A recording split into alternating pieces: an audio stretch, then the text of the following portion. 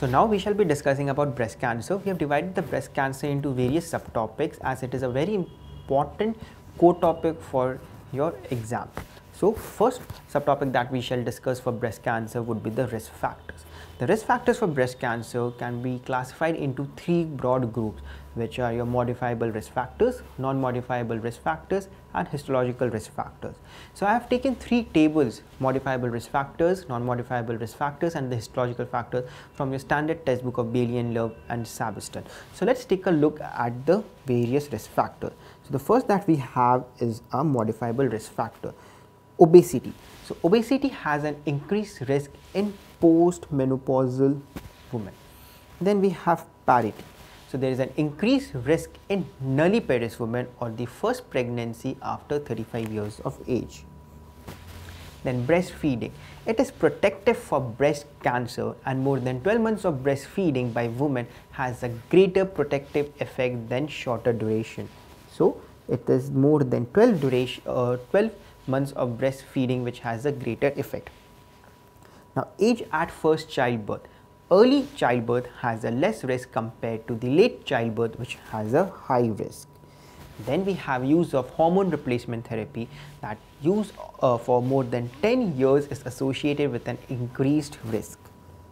Tobacco use has been associated with an increased risk for breast cancer. Then for the alcohol consumption and the radiation exposure are also associated with increased risk of breast cancer. Then we move down to the non-modifiable risk factor. So the age is a non-modifiable age risk factor and increasing age is a risk factor. The median age of presentation is around 60 in the West, whereas in India it is around 48. So there is a gross difference of the median age of presentation in the Western countries compared to India. Then female sex is a risk factor for breast cancer. Then ethnicity, American, white, African, Jew, Parsi have also been associated to have a higher risk of breast factor.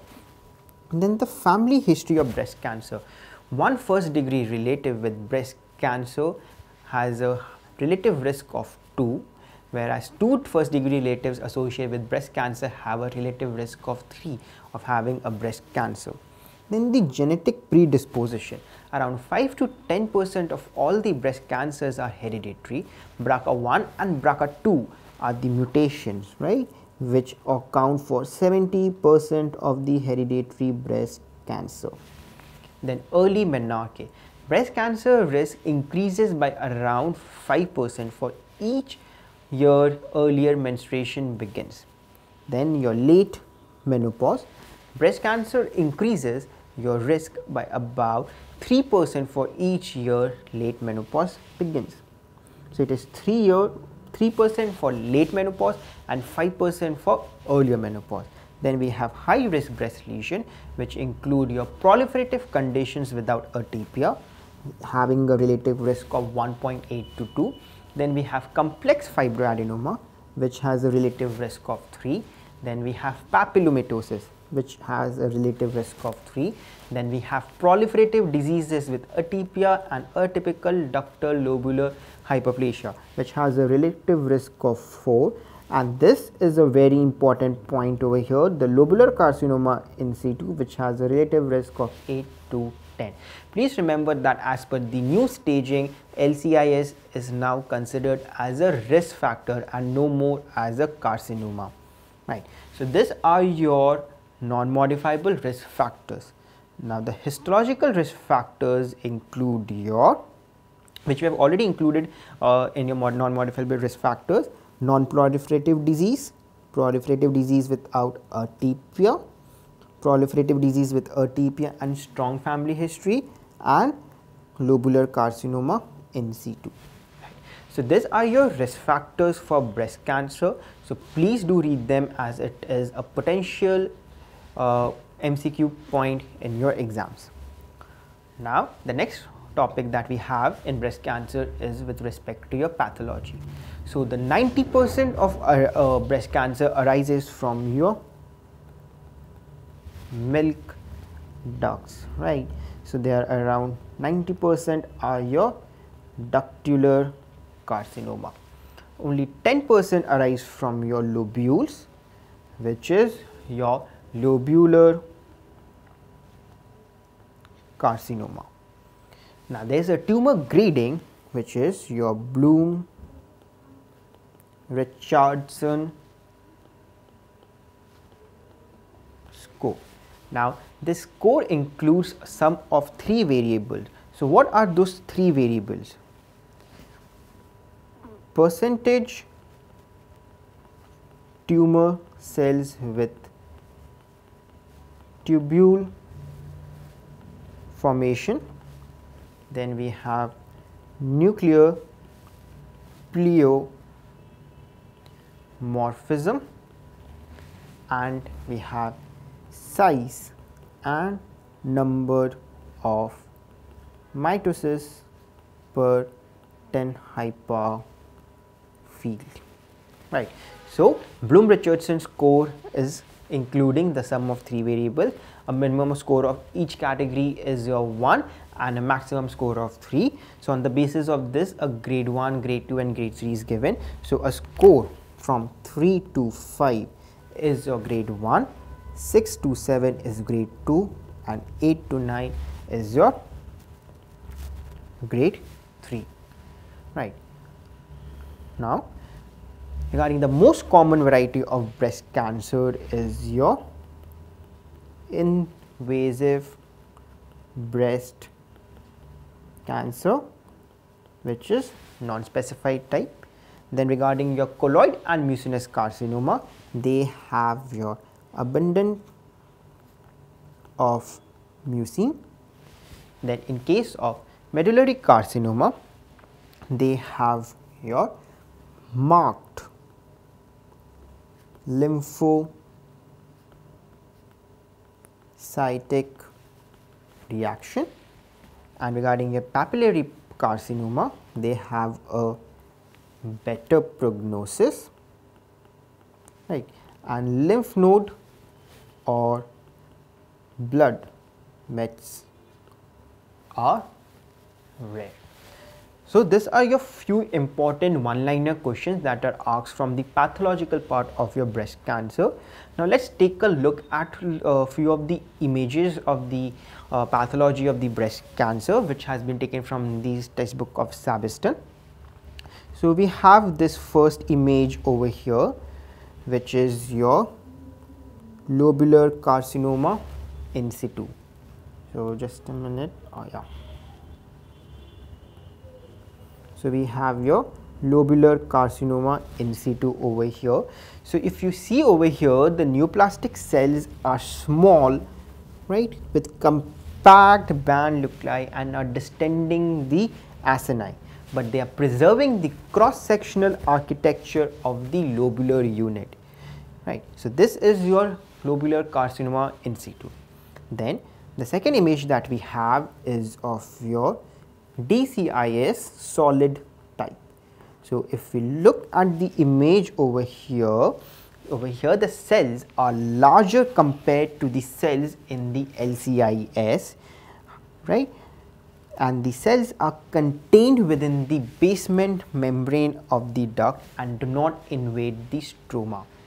So, the cells in DCIS do not invade the stroma and they are contained within the basement membrane and are larger compared to your lobular carcinoma in situ.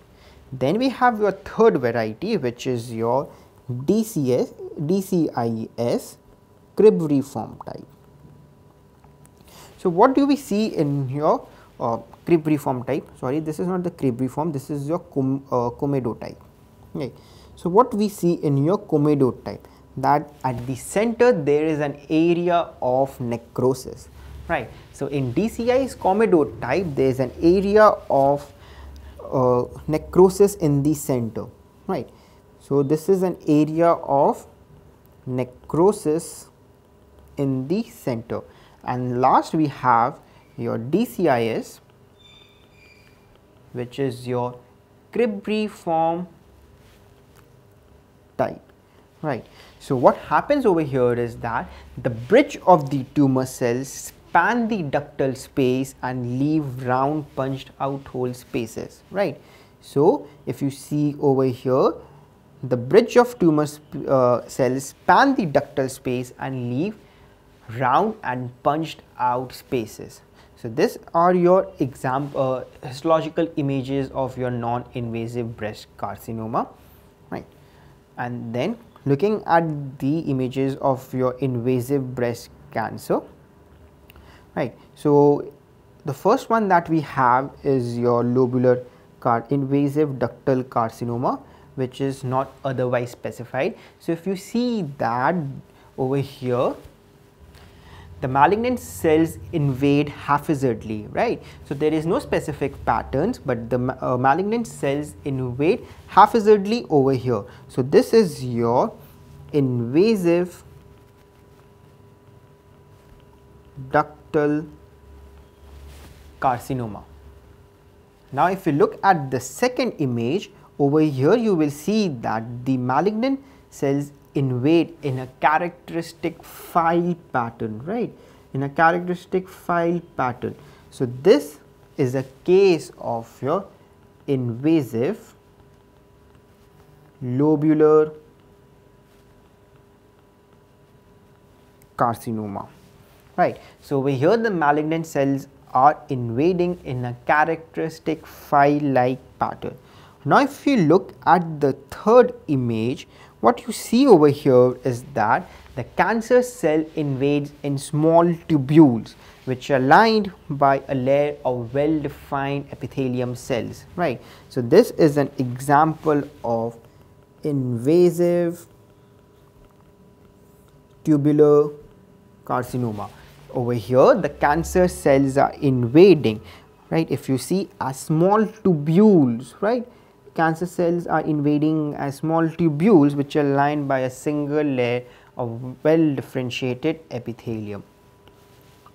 Now moving down to the next pathological image, if we see over here, this is an example of mucinous or colloid carcinoma. Now why do we see this over here? Because if you look at the image, the bland tumor cells float in the lakes of mucin. So this is your lake of mucin, right, where your bland tumor cells float. And then the last image that we have is of your medullary carcinoma. Now why do we call it a medullary carcinoma? The distinctive feature over here is your infiltrate of the lymphocytes and the syncytium appearing sheet of tumor cell. So if you see over here, there is a cross inflammation of the lymphocyte and the syncytium sheet of the tumor cells are present, right. So this is an example of your medullary carcinoma. So this is what we had to discuss in your pathology of breast cancer. Now moving down to the next topic, which is your spread.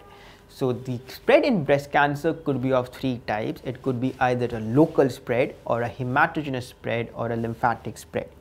Now in your local spread, it could be a spread to the skin, satellite nodules, pectoralis major or the serratus anterior. Now this tumor cells secrete a number of growth factors which include your fibroblast growth factor, right, fibroblast growth factor, then it includes your mesoendothelium growth factors and tumor growth factor A and transforming growth factor B. So the growth factors secreted by tumor cells include your fibroblast growth factor, mesoendothelial growth factor, transforming growth factor alpha and transforming growth factor beta. So this fibroblast growth factor causes the mitosis of the adjacent fibrocyte, which convert into the fibroblast and lay down the collagen. Now this particular part is called your desmoplastic reaction. So the contraction of the collagen causes the shortening of Cooper ligament, which leads to dimpling, that is your shortened single Cooper ligament, or it may lead to your teethering, which is your many Cooper ligaments are shrunken. Right. Then the lymphatic metastasis. The lymphatic metastasis mainly occur to your axillary lymph node. Now, if there is an involvement of your contralateral lymph node in absence of contralateral primary, then this is suggestive of metastasis. Right. Now, what causes this contralateral lymph node axillary mets?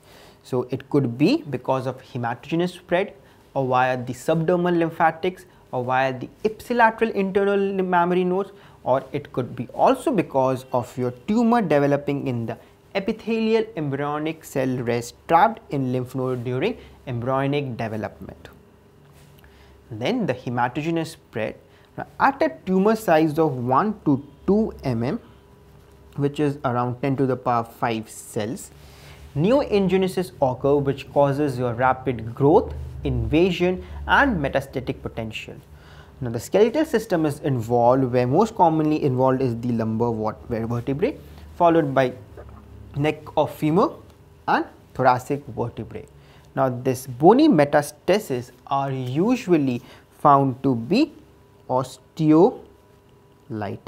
However, they can be osteosclerotic as well. So, like mainly it is your osteolytic. Then the hematogenous mets may also occur to your liver, lung, brain and rarely to your adrenal gland and ovaries. Then the tumor cells invade and replace the bone marrow. So, what happens over here is that there is immature blast cells in your peripheral smear, right, which leads to the picture of leukoerythroblastic anemia, right. And the clinical presentation. Now, moving down to the clinical presentation, the most common presentation is a discrete lump. The most common tumor site is your upper outer quadrant, upper outer quadrant. Now, the image shown over here is a classical appearance like an orange peel, which is known as per the orange. Now, this is due to the involvement of your subdermal lymphatics.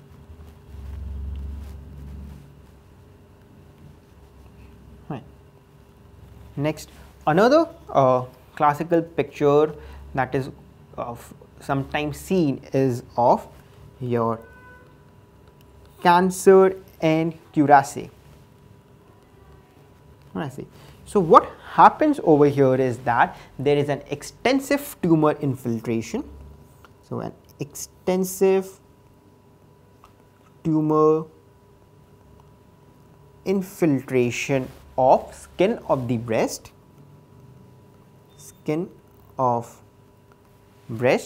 upper limb and abdomen. Right. And some other clinical presentations with which the patient might present to you include your nipple discharge, skin ulcerations, swelling in neck and armpit, and the distant metastasis feature would include your bone pain, cough, breathlessness, hemoptysis, headache, visual disturbances, neurological deficits, epileptic fits, anorexia, weakness, weight loss and features of hypercalcemia. So, this was the part 1 of discussion of breast cancer. In your next part, we shall be discussing further on the treatment and staging. Thank you.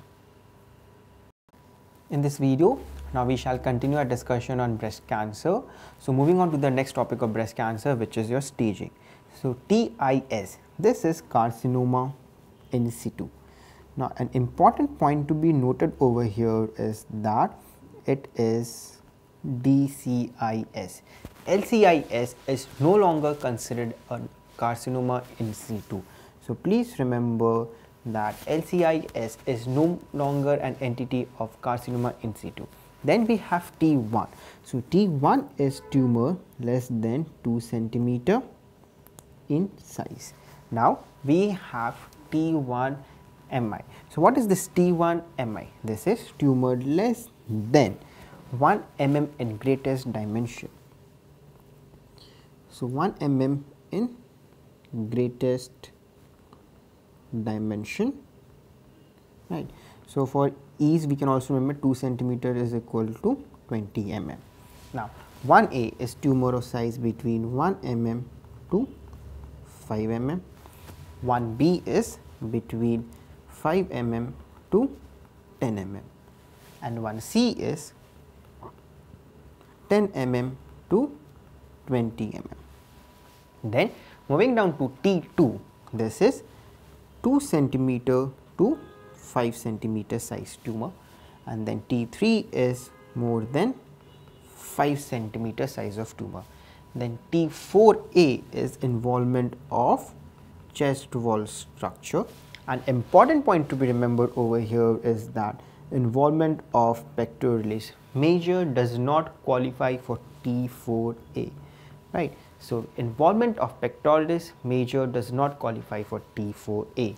Then T4B includes your skin ulceration, then they have your satellite nodules, then they also include your per D orange. Then T4C are your T4A plus B. Then we have T4D. So, T4D is your inflammatory breast carcinoma.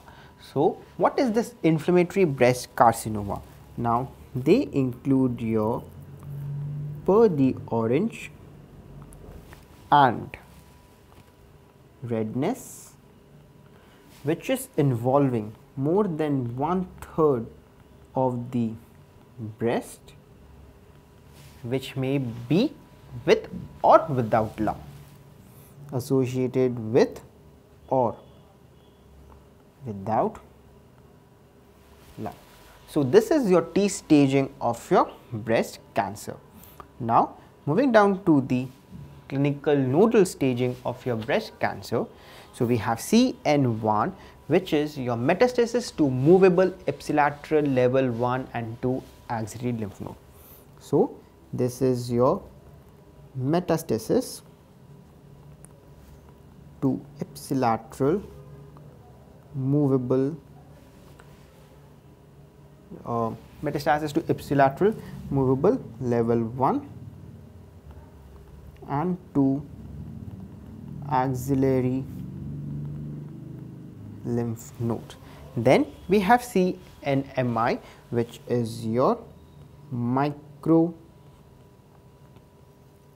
metastasis, right. Then we have CN2A. So, this is to metastasis to ipsilateral fixed or matted lymph nodes.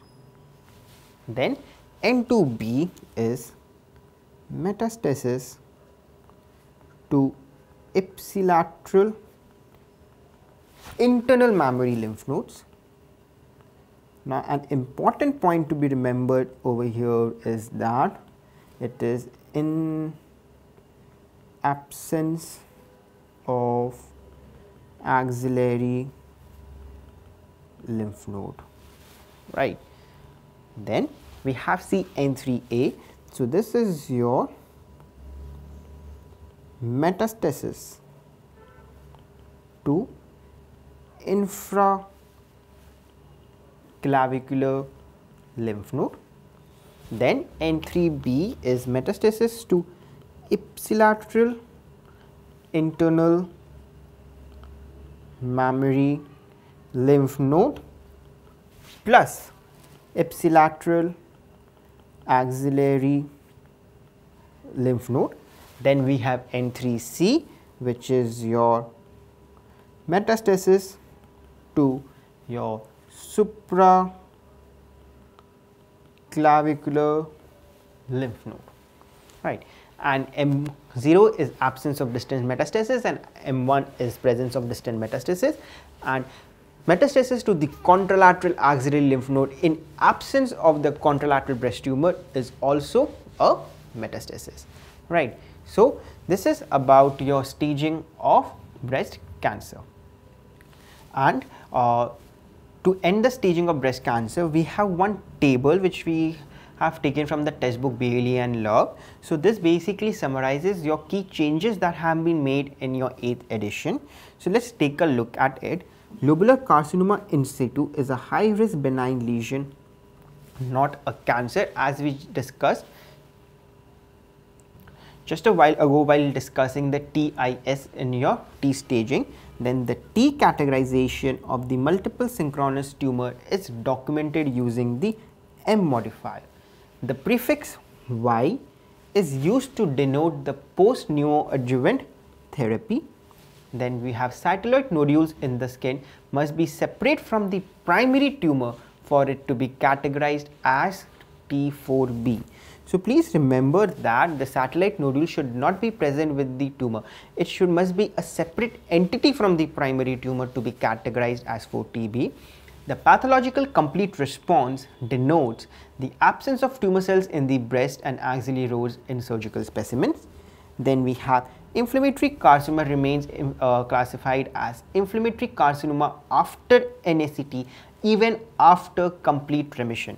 So, this is again an important MCQ point that you need to remember, that in spite of the neoadjuvant chemotherapy, the inflammatory breast carcinoma remains as inflammatory breast carcinoma.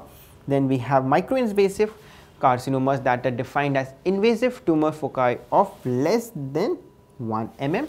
Then tumors of more than 1 mm and less than 2 mm should be reported as rounded to 2 mm. And the tumor should be measured to the nearest millimeters. Right. So, this is all about your staging of breast cancer. Now, moving down to the next topic, which is your metastatic workup. So, this metastatic workup can be classified for the early breast cancer and for the locally advanced breast cancer. So, what is your locally advanced breast cancer? So, T3, T4 and N2, N3 are classified as a locally advanced breast cancer, and the metastatic workup is done with a CECT scan of your abdomen, pelvis, chest and a bone scan. So, this is required for a metastatic workup of your locally advanced breast cancer, whereas in case of early breast cancer, which is T1, T2, N0 or N1, they do not require any metastatic workup. It is required done only if there are symptoms of metastasis present, right. So, this is about your metastatic workup in case of a locally advanced breast cancer and an early breast cancer. Now, moving down to the next topic, which is your neoadjuvant systemic therapy. So, this neoadjuvant systemic therapy consists of neoadjuvant chemotherapy, then they have your targeted therapy and your hormonal therapy. So, what is the basic aim of the neoadjuvant systemic therapy? It is to downsize the tumor and to know the in vivo response of the tumor. So, what would be the indications of your neoadjuvant systemic therapy? It would be your locally advanced breast cancer and some select cases of your early breast cancer. So, what are the selected cases of early breast cancer that qualify to undergo your neoadjuvant chemotherapy? Right. So, it is to downsize breast tumors to facilitate your breast conservation surgery. Then, in cases of triple negative breast cancer, then we have in cases of HER2 positive breast cancer, then in cases of premenopausal women who are aged less than 50 years, premenopausal women age less than 50 years. And the last criteria in cases of early breast cancer is patients with axillary lymph node metastasis. So, these are some of the select cases of early breast cancer which qualifies for neoadjuvant chemotherapy. Now, how is the response assessment done and when is it done? It is usually done after 3 weeks after administration of your second chemotherapy. Then how is it done? It is done with the help of a criteria which is known as your RECIST criteria. So, what is your RECIST criteria? It is response evaluation criteria in solid tumors, right. So, we have this 4 response which are CR, PR, SD, PD. So, CR is your complete response, PR is your partial response, then SD is your stable disease and PD is your progressive disease. So, what do you mean by complete response? So, in complete response, lesion is not detectable either clinically or on imaging, either clinically or on imaging. Then what is your partial response? In partial response, there is more than 30% reduction in the maximal diameter. So, more than 30% reduction in the maximal diameter. Then what is your stable disease? Stable disease is your less than 30% reduction in maximal diameter, and we have a progressive disease which is more than or equals to 20% increase in your maximal diameter. So, now this brings us to the next part of this, that is the management after your neoadjuvant chemotherapy response. So, if the cases have your complete response or the pathological response, then your entire therapeutic drug regimen can be given prior to the surgery, right. Now, whereas in the patient showing a stable disease or a progressive degree should undergo surgery after initial 2 cycles of chemotherapy. Now, in case of this complete response and pathological response, if the patient is being planned for a BCS, then what we can do is a radio opaque clip or a magnetic seed, a magnetic clip like a mag seed. It can be placed in the epicenter of tumor. Why? To identify at the time of surgery, right.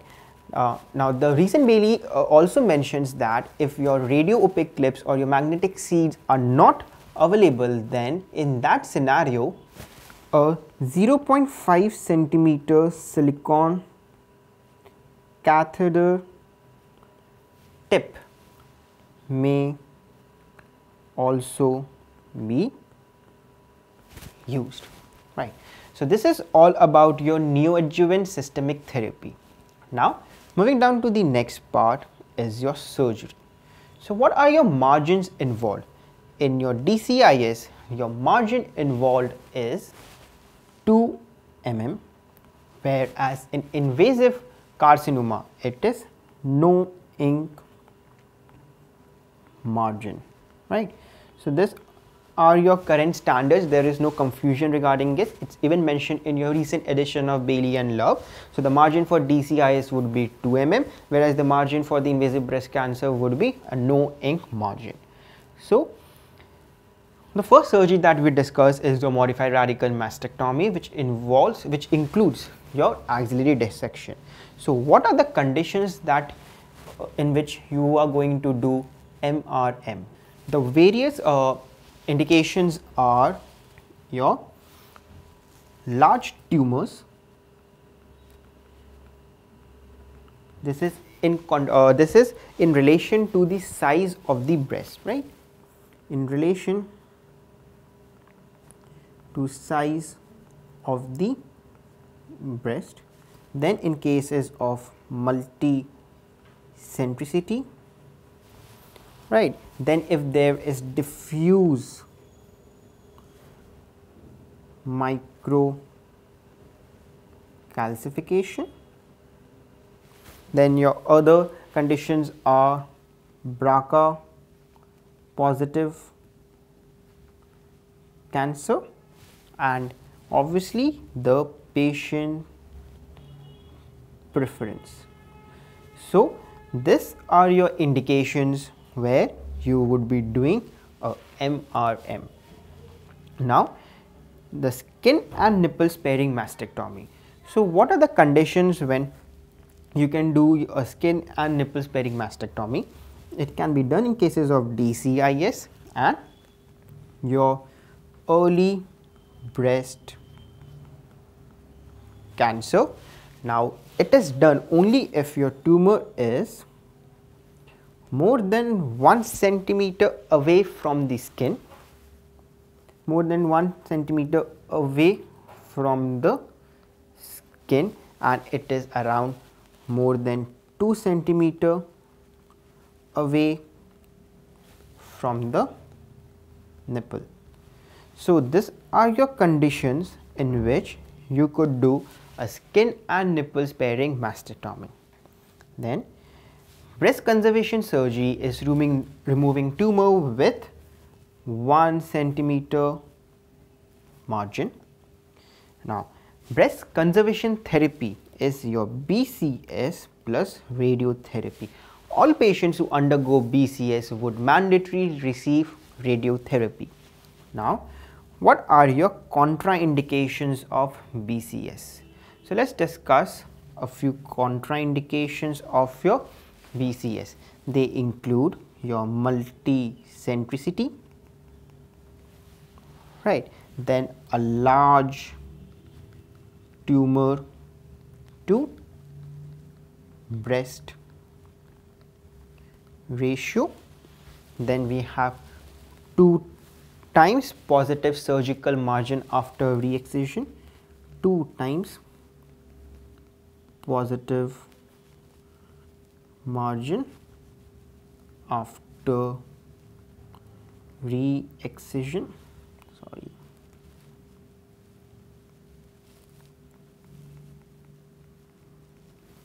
right.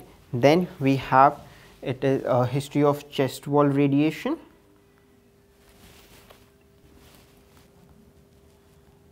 then we have history of collagen vascular disease, then we have history of ankylosing spondylitis, and last we have history of orthopnea, right. Patients with severe orthopnea. Why? Because patient would not be able to lie on the radiation table, right. So this is your contraindications of your breast conservation surgery. Then we have your wide local excision. In your wide local excision, around up to 20% of breast volume can be excised, right, with adequate margins, right, and the closure of defect and your closure of defect can be done by approximation of breast tissue, right. Then we have your oncoplastic procedure, which are classified into level 1 and level 2. So this is when more than 20% of breast volume needs to be excised, right. So level 1 is your volume displacement, and level 2 is your volume replacement, right. So let's take a look at few of the examples. So these are the images which are again taken from your Bailey and Love. So first we have this volume displacement oncoplasty of an upper outer quadrant tumor, right, and then the below images shows you the volume displacement by a round block oncoplasty technique and a replacement oncoplasty in case by a muscle sparing latimus dorsi, right. Now for the axilla treatment, to stage, right, we do a sentinel lymph node biopsy. So the sentinel lymph node is your first draining lymph node. So the various techniques for the sentinel lymph node biopsy includes your fluorescent dye, then we have your blue dye technique and your indocyanin green dye technique, and then to treat includes your axillary lymph node dissection. So when do we do axillary lymph node dissection? When we have node positive axillary lymph node which are proven, or node positive axillary nodes, right, which are clinically palpable. Then we have your biopsy proven axillary non-palpable nodes, and we have your last presence of sentinel lymph nodes, right. So more than 3 or more sentinel lymph node biopsy have positive for your macrometastasis. So these are your indications when you would do an axillary lymph node dissection. Now moving down to the next part, is your breast reconstruction. So this breast reconstruction part has been explained beautifully in your recent edition of Bailey and Love. So I have just taken the chart from your Bailey and Love as it is, right? So the breast cancer surgery, this flow chart, candidate for the breast surgery, it could be a volume displacement oncoplasty. So over here is only the breast tissue rearrangement, and then we have a volume replacement oncoplasty. So it could be done with an autologous fat grafting or skin muscle fascia or combined flap. Then the conditions that require mastectomy, you could use an expander or an implant based reconstruction, or it could be an autologous reconstruction using the latimus dorsifli, other tissue sources, and abdomen based flaps like TRAM and DIP, and then it could either be a combined autologous plus implant. So if we look at few of the examples, so this is a reconstruction using the latimus dorsi flap, this is using a transverse abdominis muscle flap, and this is another beautiful diagram where they have shown the various autologous tissue option. So this is your latimus dorsi myocutaneous flap, this is your deep inferior epigastric flap, then we have an anterolateral flap, a profunda artery perforator flap, a superior gluteal artery perforator flap, an inferior artery gluteal perforator flap, and transverse upper gracilis myocutaneous flap. So these are your various autologous tissue options for your breast reconstruction. Hi friends, so this is the third and the final part of your breast cancer video. So let's continue our discussion. Now with respect to adjuvant radiation. So when do we give this adjuvant radiation?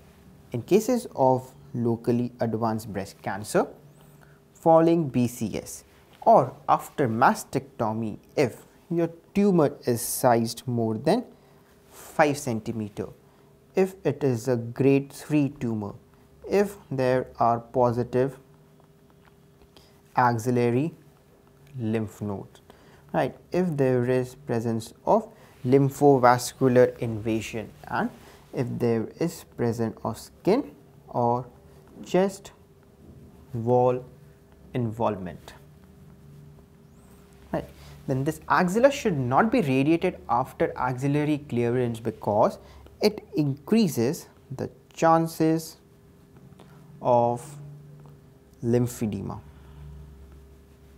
Right. Now, there is another concept of accelerated partial breast irradiation which has been mentioned in your recent Bailey and Love. So, the suitable group includes your age more than 60 years, tumor size less than 2 centimeter, a T1 stage of tumor, margins negative at least by 2 mm, histology of invasive ductal carcinoma, no DCIS component, any grade, no LVI, ER status being positive, unicentric tumor, and clinically unifocal with total size less than 2 centimeter, end stage of N0, and no neoadjuvant chemotherapy. So this forms your suitable group for accelerated partial breast irradiation. Now coming down to the adjuvant chemotherapy, the most common regimens used include are CMF, which is cyclophosphamide, methotrexate, and 5-fluorouracil. Then we have some taxane based regimens which are your docetaxel and paclitaxel. Then we have some anthracycline based regimen which includes your adriamycin and epirubicin. Now when do we give this adjuvant chemotherapy? All invasive cancer more than 1 centimeter in diameter, any tumor with more than 5.5 centimeter in size and consisting of poor prognostic factors and node positive tumors. Then this has been also added in your recent Bailey and Love, and it has been in a lot of use in current practice regarding your gene signature panels. So why do we need this gene signature panels? It is because to know the benefit of chemotherapy in low risk tumor, that is ER positive, HER2 negative and node negative.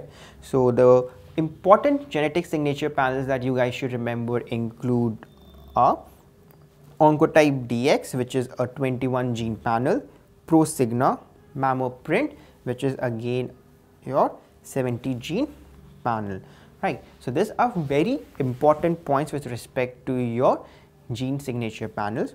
Now regarding your targeted therapy, this targeted therapy is towards your HER2 new receptor, right.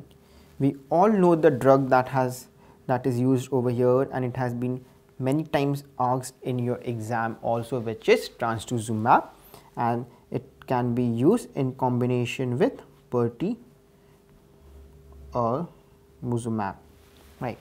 Then we have a hormonal therapy. So the hormonal therapy includes your selective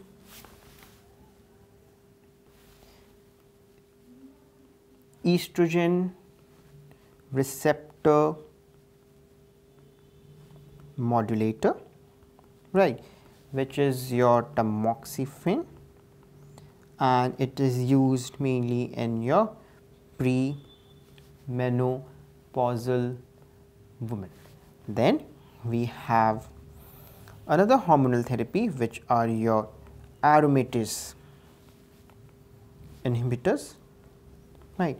They are used in your postmenopausal women.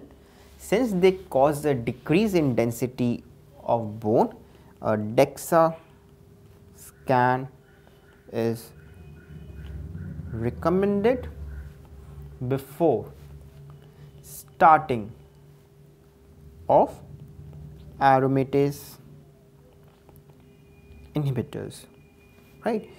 So you have your hormonal therapy, which is your SERM, and your aromatase inhibitor used in postmenopausal, and tamoxifen used in premenopausal women, right.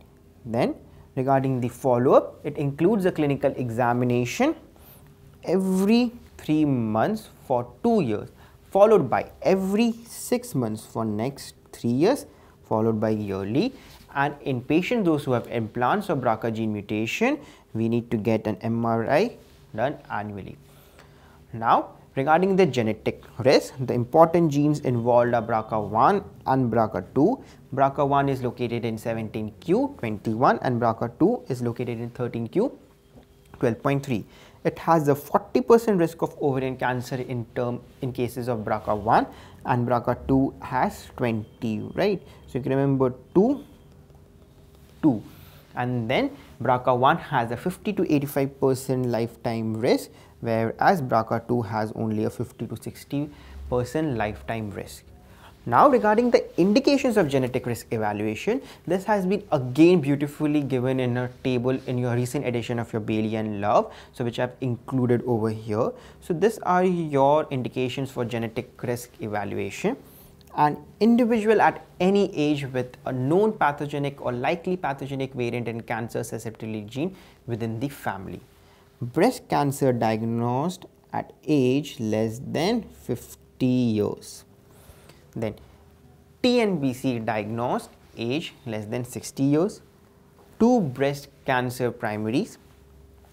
Breast cancer at any age, 1 or more relative with breast cancer diagnosed at less than 50 years, or invasive ovarian cancer,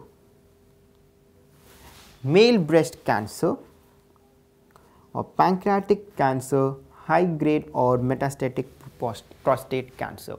Then breast cancer at any age with 2 or more affected relatives, right. Male breast cancer, and an individual with a personal or family history of 3 or more of the following, which is breast cancer, sarcoma, adrenocortical carcinoma, brain tumor, leukemia, colon cancer, endometrial cancer, thyroid cancer, kidney cancer, dermatological manifestation, macrocephaly, hematomas, polyps of GI tract. Then it also includes your lobular breast cancer and diffuse gastric cancer. Then your breast cancer, gastrointestinal cancer, hematomatous polyps, ovarian sex cord tumors, pancreatic cancer, testicular sartorial tumors, and childhood skin pigmentation. So these are your indications for genetic risk evaluation. Just make sure that you keep revising this table, because 1 or 2 questions are expected to be asked from this table. Now a few important points regarding your breast cancer in pregnancy. It is most commonly associated with your triple negative breast cancer. In suspected metastasis, we do a MRI without gadolinium contrast, since doing a CT scan could be harmful for the fetus. In first and second trimester, it is said that MRM is preferred because if you do a breast conservation surgery, then the radiotherapy has to be delayed. That is after the delivery of the baby, which could be a potential high risk to the mother if the radiotherapy is delayed. Right. Then we have your sentinel lymph node with low dose technetium, tax, sulfur is safe for fetus. Then no chemotherapy. Over CT over here is your no chemotherapy in your first trimester. Then your 5-fluorouracil should be avoided, and the preferred agents are your anthracyclines and taxanes. Right. Now coming down to the next topic, which is your prognosis of the breast cancer. So again, I have included this table from your Bailey and Love, which has beautifully explained your various prognostic factors.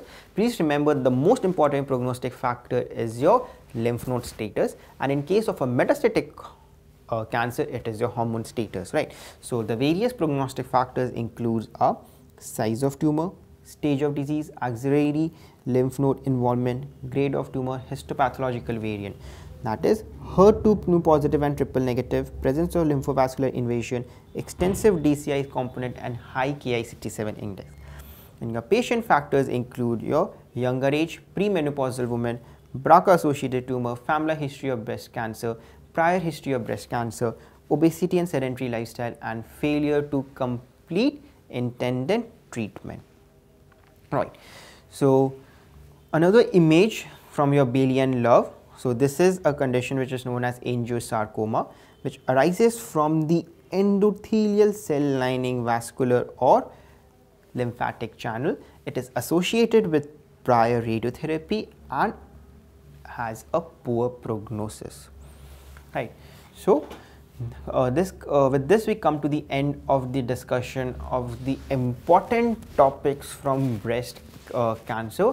So we have covered from the risk factor to prognosis to reconstruction to the adjuvant therapy, all the important points and the previous year asked question and the potential MCQs in this. Thank you.